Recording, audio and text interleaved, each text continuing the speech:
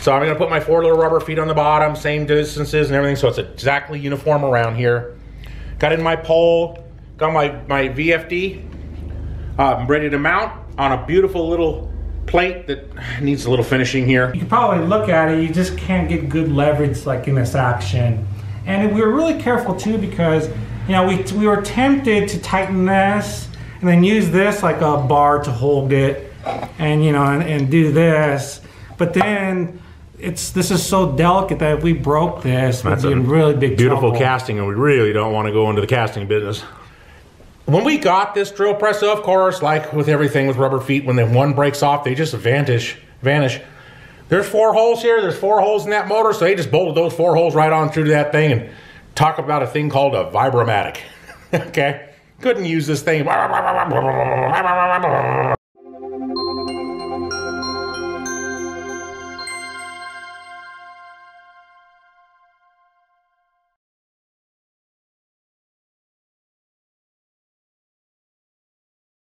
Hello, and welcome back to Shop Adventures number 15. I'm Lance. That's Patrick, back behind the camera. Surrounded by me is a bunch of my friends. Okay, that being said, let me go over this week's topics. We're going to give you some updates on the inspection of the German tapping machine. You know, a tapping machine makes threads in a hole. The threads in the hole are because we have the little micro drill press that drills those holes. Those holes in some cases, and particularly the product we're designing, will have threaded holes using a tapping machine to do that, and it needs to be a very small one. And that's why there's combinations like a set. These are just support equipment to our master machines, which are our Levin lathes. Those are the keys to making our actual product. Thank you. Okay, I just want to get that out of the way. We have one shout out today. It's to our friend, a fellow YouTuber, a guy we like. And I think this current video he has up, he's making a fly cutter. I kind of like it. He's put a lot of effort in it. He's a really nice guy. His name's John Strange. He's really been good to us. And like I said, this community thing with YouTube means the world to us. This viewership thing and having viewers when you live where we live is the whole world to us. It means a lot to us. So we just love to express everything we can and keep things really interesting for you. So, you know, we're going to go out in the machine shop. We're going to work in the workshop. We're going to do two things today. It's all going to be focused on the German tapping machine. The reason is I was taking it apart. Pat had to remove some spindle parts. He gets into some problems with taking the spindle apart, using some spanner wrench deals and all that. Finally, he gets the bearing, because there's 2 bearings that need to be replaced. So he gets that taken apart there. He gives it to me like normal, and I'm doing what I call, quote, polishing, which is a code word for inspection, because all these little fine parts and little springs and stuff. So I start getting into it. He gives me these final last spindle parts and stuff, and I'm looking at these threads, and there's these bearing nuts, and something's not right. I just know it, so I'm going to reject it because it's just abnormal. And I'm going to explain that a little later in this video. But you know, in the video I explained that, and I don't want to like repeat it here. So I got these nuts, got it figured out. Pat goes to make these things. He's going to share that with you. We run into a shortage of not having a cutter. So, because here's the deal. Those are what we classify as bigger. Our machine shop machines, we just have one lathe and one little milling machine, little CNC mill. That's not our forte. We're micro machinists. Everything that's most important that we do here, and we're never short a tool on, is micro machining. That's what the workshop. Workshop means micro machining and very clean, detailed areas. You see us do a lot of filming there. The machine shop's a little more rugged. That'd be where we're going to get a nice big CNC lathe eventually, and those kinds of things are going on here now as we work toward our goals, and really having a great time, by the way. So, you know, we don't always have every little last nook and cranny cutter, holder, whatever. And so as we need it, we get it, but we don't just buy it to buy it, because we absorbed all of our efforts into our workshop versus our machine shop. I just want to give you that update. So that's what we're going to handle in this video. Pat's going to pop in a photo or two. He's got to share. I don't want to do a lot of babbling on here. So I just want to move on a little bit. I know. There's a Bodine motor here. This particular Bodine motor runs Levin equipment. The Levin company makes this beautiful machines, and they're powered by things like this Bodine motor. I'm not a big, giant, world's best fan of the Bodine Electric Company in Chicago. It's not what I do. But I was busy looking for some parts, because I'm busy taking that tapping machine apart. you know, and you know, we're always struggling around here. We do the best we can, and we work really, really hard, and it's our whole life, and we're so thankful to have this way to share it through YouTube, and so happy that I'm willing to be a cam ham and stand in front of you and talk too long. Anyway, I'm looking for a part, so I go into one of Pat's stash areas like I'm not supposed to, where we've last time found Bodine motors like this one here that I've confiscated for this video.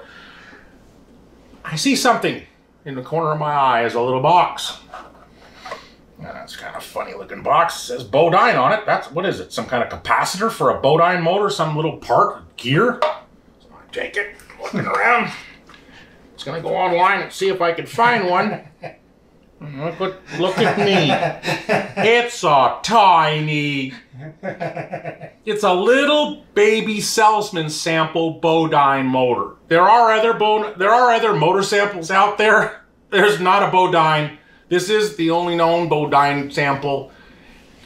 It's incredible. It doesn't run. It's a salesman sample. They used to take vices and machines and trunks of cars and travel the country. Salesmen would, and they would have a non-working model or a working model, but they'd generally always have a micro, mini, small little model of whatever. We have a lot of mini stuff around here. Pat loves small.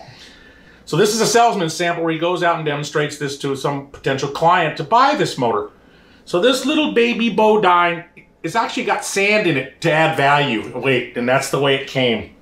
And she's just a beauty. I hope you like it.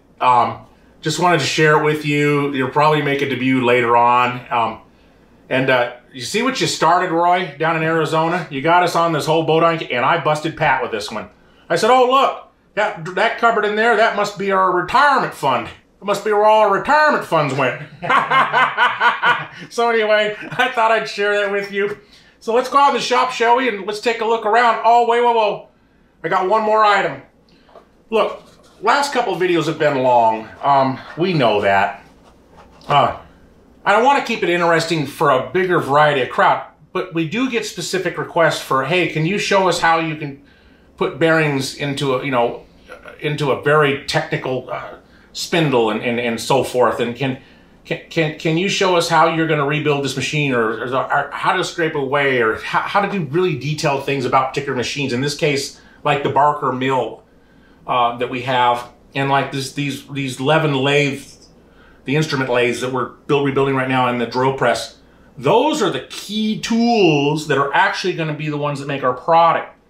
But to rebuild these things, you're talking about 50 millionths. We're starting to talk about words like 50 millionths of an inch. I can't do that in 20-minute videos. So what we're going to do is we're going to split this channel around a little bit. You'll notice all of our upwinnings they're blue. That's Shop Adventures. It's in color blue. There'll be another color selected, maybe two, but one for sure. And that one's going to take. Although we're never going to miss a Monday video. That's not going to happen. It's always going to be Shop Adventures video. But what we're going to start doing is a sideline of videos, and we'll have these shop adventure videos, and they'll be kept a little more limited on their time. So, you know, time is of the essence to you, and I don't want to waste it. That's why we don't repeat things like putting a screw in a hole or turning a bearing. I'm not going to just keep machining something and showing the same repetitive cutting over and over again. It's not educational. It's not entertaining. So therefore, so what I'm going to do is we're going to start like the Bodine. I'm sorry, I've got Bodine on my mind over here today. Like the Levin lathes and stuff, we're gonna do these headstock spindle rebuilds. There are some requests by some very advanced companies that want to see how we do this process. It's pretty secretive, so we're gonna share it. Those are gonna be separate videos. You'll identify these immediately. The color of the lead of the video, the thumbnail will be a different color. It won't be blue. And then that Barker will fall into specific machine rebuilding over long periods of time that take hours and hours to do, where we show minute details that you may not be interested in. It'll be separate color, offering a separate channel, the same channel, but a separate avenue in that channel. So you can come and follow that if that's what you're interested in. If not, Shop Adventures continues on. We make these great videos. We have a lot of fun doing it every week with my little friends with me and everything. And I think that'll be it. I think Pat, is that about it? That's it, I think. That covers everything. You didn't give me another channel, did you? No. I think he's trying to turn this channel off. Okay, let's see where Lance is on the tapping machine. Hi. Great, let's do that. Okay, we got some great, just a little progress, a little bit of an update for you, and I don't know, a little lesson on being a little stupid. But let me explain, it's all right. Okay, we got in our nice little beautiful wood table. This is the last one, I hope. This is the last one. You keep seeing these little 12 by 18 inch tables with little slots and everything. Actually, I got one in the other day, and it's from our supplier down in San Diego, there right on the water, and it's a nice company.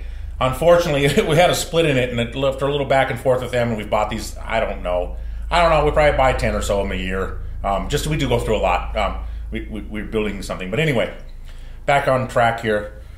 So we got in a new tabletop, so this one's good. It's already passed my little test. It's good. We got in all these parts. They look familiar. I'm not going to show this 100 times. So I'm going to put my 4 little rubber feet on the bottom, same distances and everything, so it's exactly uniform around here. Got in my pole, got my VFD. I'm ready to mount on a beautiful little plate that needs a little finishing here, but it's all drilled, it's tapped, it's ready to go. We're going to mount that. It's going to mount on a pole here. And you know, it's going to hold that little bit larger micro tapping machine, the German one that we put the name up on for, because can't pronounce it even to this moment. It needed new bearings, remember? So I want to share with you what happened with the bearings. Okay, you know, we got in, okay, well, it had fag bearings. Remember, we took them out. Here they are. Clearly, those are pulley bearings for the drive, but we took out those fag bearings. We were hoping, when we went hunting, we always go with SKF. That's our default. I don't know if you've ever put a bearing in and then turned around and wished you to put a more valuable bearing in. So we were able to find these nice, beautiful fag bearings. The originals, same ones we took out, we found them. We always want to do that when it's at all possible, and we did. And a little valuable lesson to be had, because with these 2 SKF bearings that I'm sharing here, these go in this little spindle unit. You'll notice it needs a spanner wrench to take it apart. There's one spanner wrench at the bottom there, and one spanner wrench notching on the top. Now, I don't know if anybody's ever done this. Let me sit this down just for a second, okay, Patrick? You ever had to sit with a product in your lap, a part, and you've got, I don't know, 2 1/2-inch or 9 16-inch wrenches, and you're not holding, you have nothing to hold it with, like a vise won't work, won't fit in a vise, whatever it is, and you're trying to pull one and push the other to take something apart? Yeah, well, that's what this is. That's exactly what's going on here. I have no way in the world to hold this with a spanner wrench on both ends. So Patrick is going to join me out here in the machine shop tomorrow, and he's going to make us a part to go on one end of this to replace one of the spanner wrenches, kind of a secure holder. Then he's going to take the spanner wrench and remove the other. This ought to work well. There's this little beam right here.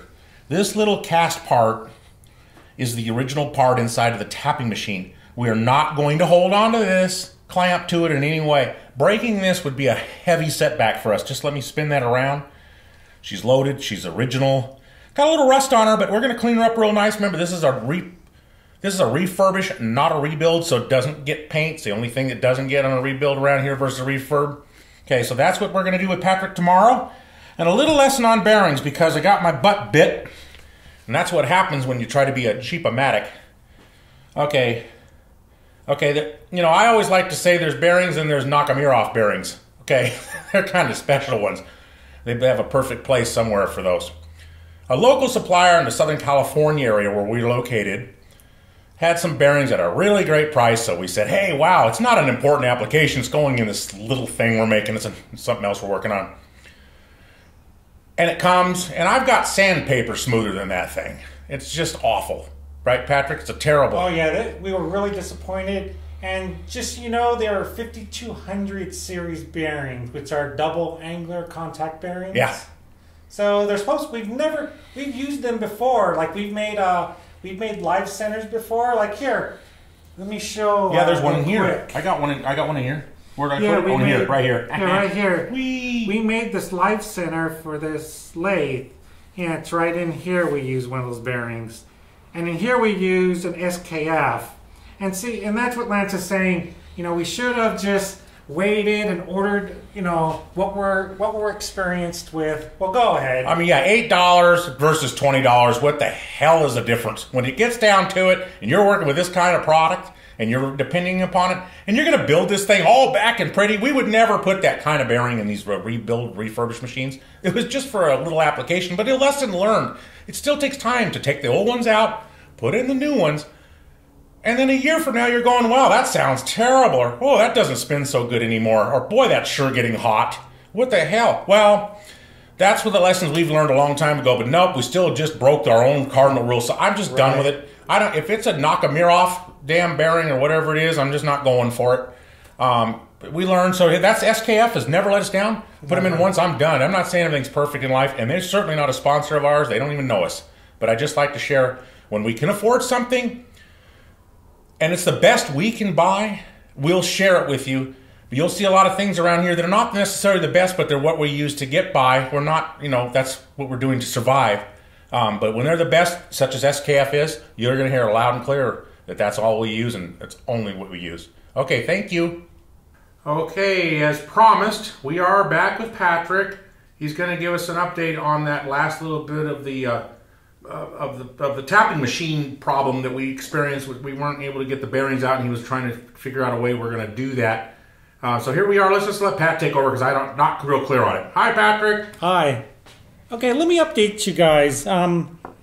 Okay, the last time you saw this, because we kind of took it apart already, when you saw this last, you saw this with two pulleys. Okay, one was on the bottom, one was on the top, like this. Oops. So it kind of looked like this. Okay. So we had two pulleys, we had this bar, and the problem we had was trying to take these bearing nuts off. Okay. Let me disassemble this. Okay, and if you notice, okay, these are slotted nuts, and there's two identical ones on each side. They're holding the bearings, which like a sandwich. Right, that are then pressed into the pulleys, okay? So the problem was, yesterday Lance, first, he tried removing the nuts by using two of these spanner wrenches. You know, he had one on the top, one on the bottom, and then using two hands like this, you know, he tried loosening a nut and just couldn't get good leverage. And then I tried it, and I couldn't get, you just can't get, you could probably look at it, you just can't get good leverage like in this action. And we were really careful too because, you know, we were tempted to tighten this and then use this like a bar to hold it and, you know, and do this. But then, this is so delicate that if we broke this, we'd be in really big trouble. Beautiful casting, and we really don't want to go into the casting business. Right. You know, because remember, this is a really old machine. This is about 40 years old at least. So, and we aren't going to get a replacement, so we'd have to repair it.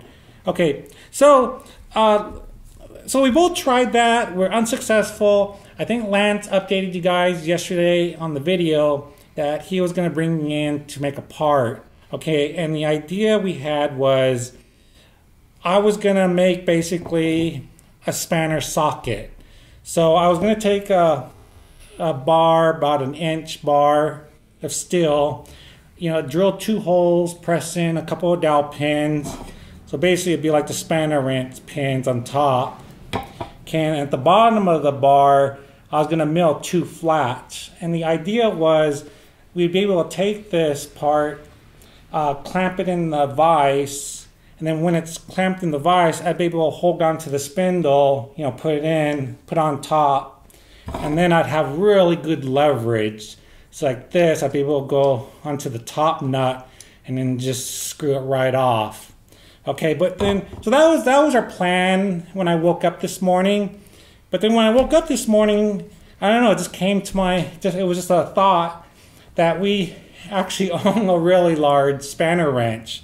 This is really more automotive, and yeah, we do our work on our own Jeep, so we're self-sufficient here. Yeah, we have a Jeep that we love to work on too. If you own a Jeep, you have to be a mechanic. Yeah, but we forget. You know, we work on these little tiny tools all the time, and we forget the large tools we own. So this gave us an idea. See, what's really nice about this, if you look at the smaller spanner wrenches, you know, they just move back and forth. There's no mechanism to keep them set. See, where this has the adjustment screw. So when you set this, see, when you set this for this nut into these slots, okay, it's not going to move. It's staying there. Okay, so that gave us an idea. We basically put this on top of this piece of wood.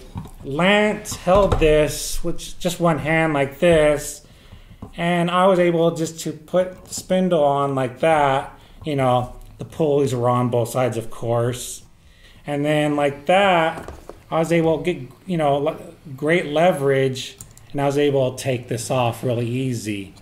So, and once I did that, once I took one nut off, basically, once the nut's off, the pulley's still on with the bearing that's pressed on here. And the way I took that off was I used one of our bearing tools, and I basically put it in like this. So let's say it's like this. So, and then we took it to our hydraulic press, just put this on the table, and then very easily we're able to press this piece out. Okay. Perfect. And then once that side was out, I basically just chucked this part. See, once this, because this was on, once this side was out, I was able to chuck this in the lathe in a 3-jaw chuck. And then once that's in the chuck, that gave me great leverage to then get this nut off. And then same thing, I took it to the press and then, you know, pressed this out. And we didn't share that with you. You know, we thought about it. We said, you know, maybe we should be filming this on camera. But then we thought about it. You know, we've already shared a couple of incidences where I think we pressed out a bearing and something else on a hydraulic press. And, you know, after a couple of times, we were like, do you want to share? Oh, yeah. See, remember now, this channel is all about a journey. The journey of two best friends living in a rural desert town, working to rebuild machines and then make a final product and have it perfected, a little miniature product made. Well, that being said, we don't want to be in the repetitive recording business. I'm not interested. I've put a screw in a hole, as many of you probably already have. I'm not going to show that. So we're only going to do that once in a while. You know, we've mentioned, like the Barker. That's a full-blown recorded video. If you really want to see how we operate from start to finish, other than the Barker's prepped and ready to go, but we're gonna watch us build the reassemble the Barker mill from start to finish with its secret Barker product installation from the factory. Right. Secret. Yeah. Okay. And you know, and it was just recent. You know, if we don't do something for about 6 months to a year, sure, we'll re-show it on video again. But something we've just done so recently, you know, we really want to share what we're doing every day, moving forward. We don't want to sit here and make the same part over and over and over again. We'll be doing enough of that in the future. Okay. So I was able to get all the parts taken. You know, I even pressed out all the two bearings that were in here. So all these parts are now going to Lance, and he's actually gonna. As you can see, this has a problem with the paint coming off. Lance is gonna take care of that. I won't. Lance will share that with you later. But I'm actually done here. My job's done here. I'm going to go back with my flumes. He's got a lot of confidence in me, doesn't he? Last week's video, if you remember, I was waiting for the bearings for our second flume motor. Those were supposed to have come Friday. They didn't come, but they did come Monday. So I have those ready to install on the second flume. So I'm going to get that done and share that with you on video. And anything else, Lance? Yeah, Levin. Oh, and then Levin, yeah. We told you last week, Levin's just right around the corner. Now understand, Levins are, in this shop, Levin to us is harnage to someone who's our Monarch 10EE. That's our Rolls Royce of machines. Those are our finest pieces of equipment, and those are the main equipment that are going to make our product. So they're going to make the big base of our product. Big in the micro world, mind you. And that's why we keep re-emphasizing the Levin, the Levin. Those are the two base machines we start with, and all the rest of these machines, we need them, but they're just support machines for the main product. Right. Okay, that's what we wanted to share. Yeah. Okay, I think we're done. That's it. We're going to clean some parts, and we'll be back doing some assembly and stuff. We'll see Pat later. Thanks. Okay, thank you.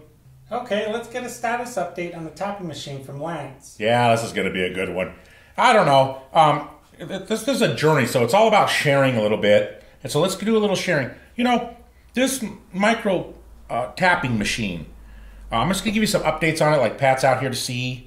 And you see the wood board came in. It's got its little feet. They're exactly 1 1/4 by 1 1/4. That's where they go on every corner of every table every time. Anyway, so we've been making these for quite a while. Normally, you probably ask yourself, well, it's got a base plate already, unlike those other machines we've been doing. Why are you putting on a wood table? Well, this lets us mount accessories and stuff later. It makes it more rigid. It doesn't vibrate across the table, and it's easier to transport because remember, these are not dedicated workstations. These are portable to take to a workstation, work with, and put back up on a shelf. Because we call our prime real estate around here our workspaces. So those workstations or spaces, those are the prime real estate, and what we put on them and what we work with has to be easy to get around with. Okay, so that's why there's so much of this stuff that's not used daily, all day, like the lathes are committed to each table. These are portable. Okay. That being said, and you know I have one pet peeve, but Pat will remind you that I have multiple pet peeves apparently. There's these rubber feet that come on the bottom of these tables, and we told you when the machines come, they don't have them. We also wanted to let you know, this motor is a 3-phase motor, so I guess I'll take 2 of them out. Okay. This motor is a 3-phase motor. It mounts right here with the pulleys over here, and then the shafts here for the tapping. Let's show the motor real quick. You want to squeeze her in? Yeah, just remember. Okay, so that's the 3-phase motor right there. Yeah, this is it, and it's got little holes. And while we're here, even though I'm not supposed to, we just couldn't resist. We're supposed to just refurbish this machine. A full rebuild means paint. A refurbish means just no paint. That's the only difference around here, by the way. Everything else is the same, all the bearings. So we had to do this one to represent that name I can't pronounce in German. Pat's already put the label on for me, but we did powder coat this when we were powder coating that German drill press. We caught this in there and just put it on. It's just a decorative front cover, actually, right? And yeah. And so we just had to squeeze it in. And so anyway, so that motor is a 3-phase motor. It's big for us, for capacity-wise right now. It's a big motor. When we got this drill press, of course, like with everything with rubber feet, when the one breaks off, they just vanish. There's 4 holes here. There's 4 holes in that motor, so they just bolted those 4 holes right on through to that thing and talk about a thing called a vibromatic. Okay? Couldn't use this thing. I mean, I almost had to tie it down like some kind of a dog on a leash so it wouldn't walk off the table. So we've used these. We don't know which size yet. I'm still working on it today. And these just screw in. So they're kind of a little bearing, like a rubber foot that goes between either one. And goes between the... Yeah, there you go. Goes between the base plate.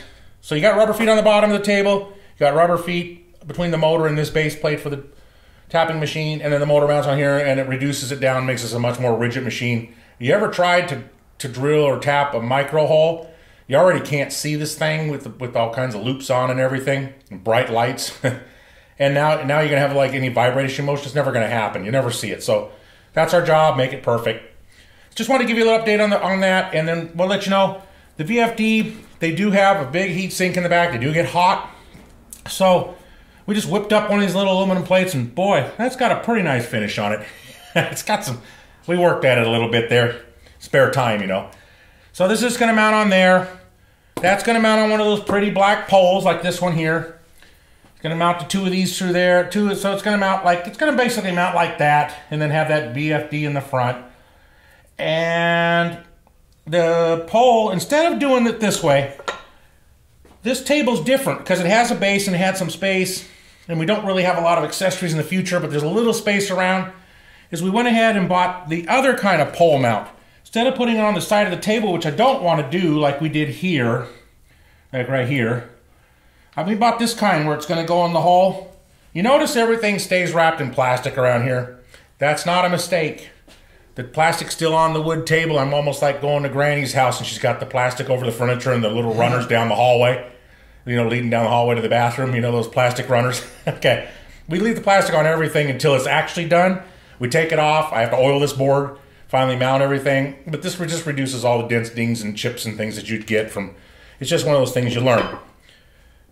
I was polishing parts. I'm going to move on a little bit because this is part of the tapping machine. I was polishing parts, and this one in particular because, you know, this is our main component there. And Pat, what do they call this? The spindle part? Okay, this is the part where, if you remember, the 2 pulleys attached to this. Okay.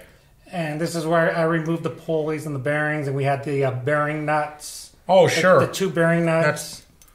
See, these are the bearing nuts right there. Okay, well, wait, while we're here, this is pretty good. Remember, we talk about bearings. We got FAG bearings. We got SKF bearings. These are all the 5. There's only 5 bearings in the whole tapping machine, period. So 2 are going to go in here, which are the actual spindle, and 3 go in here. These are just the pulleys for the belt drive.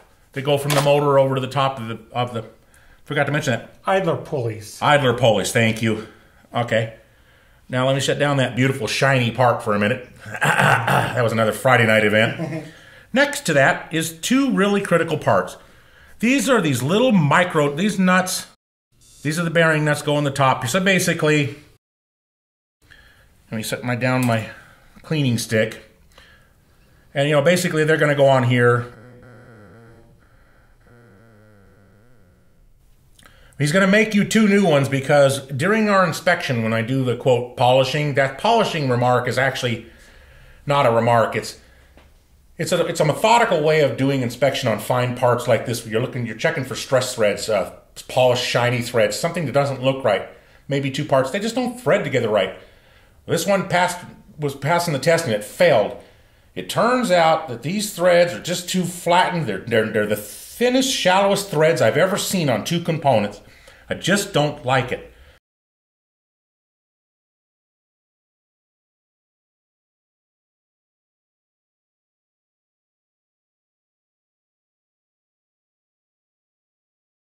So I kicked it back and told Patty to solve it because it's not going to work. These are going to hold this together for a long time and keep those bearings in place. So he's going to make you 2 new ones and make this all better for us.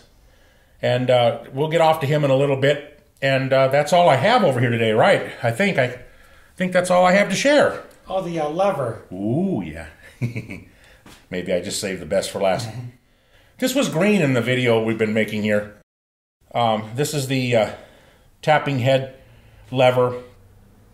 It was green. It was between the 2 bearings, if you remember. It was in the middle here, and it had these big caps on the ends, if you kind of remember when Pat was going to take it apart. And we didn't want it to break. I was panicking. It's a cast part. It's really crudely made. It's tough. Anyway, I was able to clean it up really good. I gave it the famous cold bluing, and I'm going to go with that because, again, this is not a rebuild. This is a refurbish, and we kind of like this black finish. I think it'll last a lot longer in the predicament it's in because it's going to have to hit the reverse and so forth.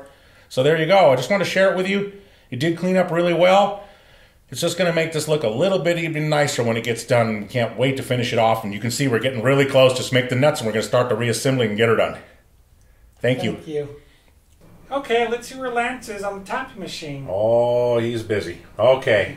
Hey, welcome to the workshop area. This is better known as the white coat area. This is where, you know, no real work gets done. No, I'm kidding. All the micro machining and all the assembly's done in here because it's so clean. It's a reverse air area. So in other words, when you come in this room, it's always under pressure. It's always pushing air out, never letting any air in. You'd learn that if you live in a rural desert town like we do. Okay, the dust is horrendous. Okay, I'm here. I've delivered back to Patrick the micro tapping machine.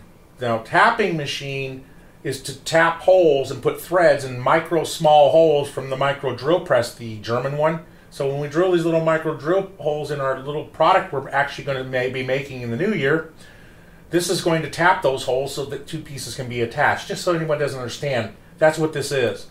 I'm done. I've mounted it on the board.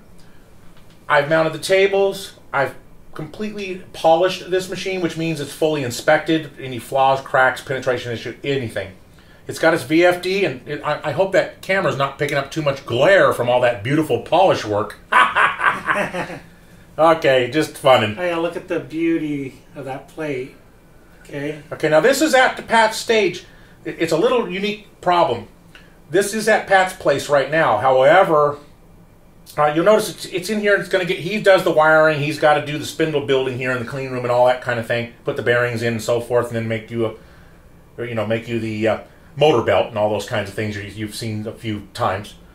Okay, there's a twist here though. In the polishing, when I was doing the inspection polishing work and the Scotch brighting and all that beautiful stuff, there was a flaw with the spindle, the little bronze spindle that has its little threads. You know, the little bearing nuts, there's one on the top, one on the bottom of this little thing with the bearings in the middle and all that stuff, the pulleys and stuff going on. And these threads are really minute. Okay, here's what I mean by that. It's a 0.5 millimeter thread, pitch thread, and it's in a 14 millimeter diameter bore. That is an unheard of small size for that diameter, and we're just not geared for that. So we didn't have the necessary tool, right, Patrick? So we had to order a tool in order to do that. That's correct, right. We didn't have the tool. We don't have that internal threading tool for that small of a bore. Right, we're just not geared for the bigger machine shop areas where our lathes at and where our CNC little tabletop mill is. And we have good tools. We have good holders. We have a lot of stuff, but that's not our focus, not our specialty. This micro machining world, if I came out here and told Patrick I needed something, he told me he didn't have a cutter or tool, I'd blow my top, because we have every single tool and part ever needed to produce anything in the micro machining scale. But we're weak on the machine side. And I just want to add, go ahead, Patrick. we could probably even grind our own tool, but see, we have the threading inserts, so we just need the tool holder. And it's just easier for us to just purchase that instead of spending all the time grinding the tool and making sure it's all perfect. We want to come around. Why don't you come around and show the tapping machine, though? This is where we're at. The VFD's mounted. The table's mounted. She's all ready to go. She's carryable. Boy, she's heavy with that 3-phase motor on it. Boy, oh boy, is that a strong one. Anyway, we're looking forward to being able to tap the holes that we actually drill with the micro drill press. So this is getting kind of neat. And you know, we're gonna be starting now that this is on hold. I'll be out working on the lathe, the Levin lathe accessories for the Levin lathe. And if you've ever wanted to see what a micro mini itsy bitsy cross slide is, I have a Levin heavy duty cross slide. They're pretty unique, and she's a bulletproof little baby. And I've got to go through about 3 or 4 of these accessories of his, including a turret, a miniature turret for a Levin lathe. These are really exotic accessories, and that's how we're going to make the big base parts of the product that we're going to be making and sharing on the channel in the new year. So I'll be working on some very tiny little screws and parts so small that make your head spin. But we're used to that. We're a real comfort zone there. We're geared to hold those kind of parts. So that's what I'm going to be working on while Pat's waiting. When the tool comes in, Pat will make off these bearing nuts. We'll get this thing wrapped up, get it going through testing the same way we're doing the micro drill press, and we'll get on to the Levins, and this means I'm moving on the Levins faster, and I'm kind of excited about it, so thank you. Bye, thanks. Hey, we hope you enjoyed this week's video, and please don't hesitate to subscribe. And did you know, we really do value getting those comments. We'd love to answer any question you may have for us. Thank you.